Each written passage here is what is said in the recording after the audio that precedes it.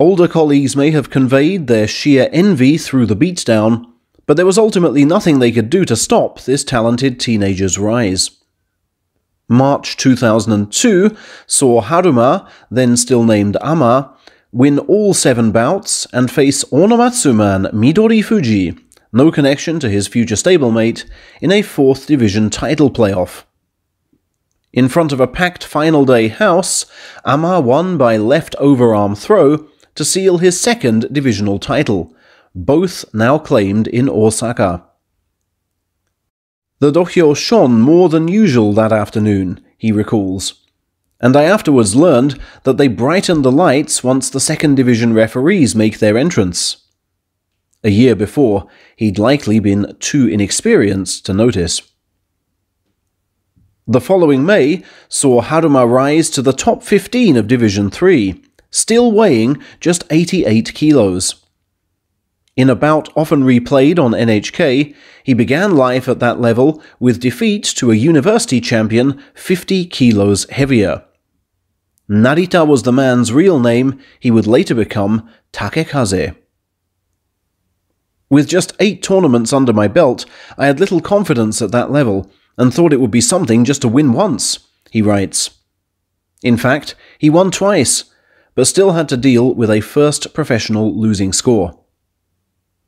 The caliber of foe had risen no end, and despite dropping 12 rungs for July, he posted 2 wins and 5 losses again. But at his stable's post-event party, Japanese supporters encouraged him in their customary manner.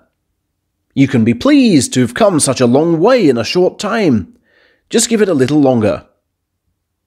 These are words uttered by seniors to juniors in companies nationwide every day, and seem to underpin the seniority system. Unlike his corporate counterpart, though, sumo wrestler Harumafuji was free to quickly improve his lot. Now adjusted to Division 3 demands, he no longer balked at the weight difference and approached September 2002 with relish.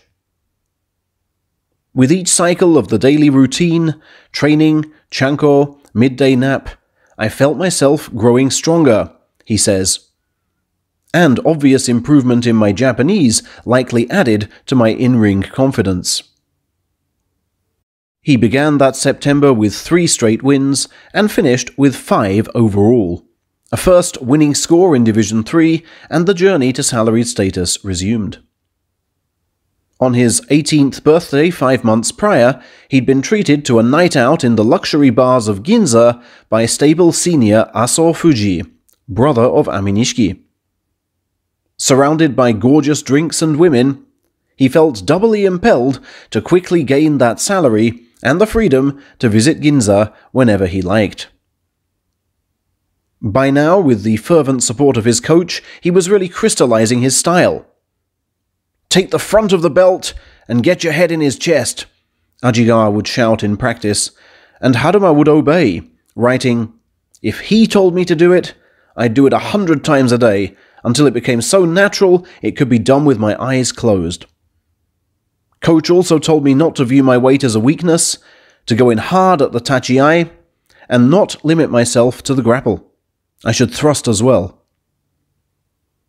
Mastery of those principles gave young Ama 5 winning scores from January to September 2003, taking him to the division's highest rank for November. The opening day saw me join the Division 2 schedule for the first time for a match with Towanoyama, but I sadly lost by crushout, he tells us. I won 3 in a row after that, and was just 1 win away from a salary. But my last 3 bouts kind of bombed, and I ended up with 4 defeats.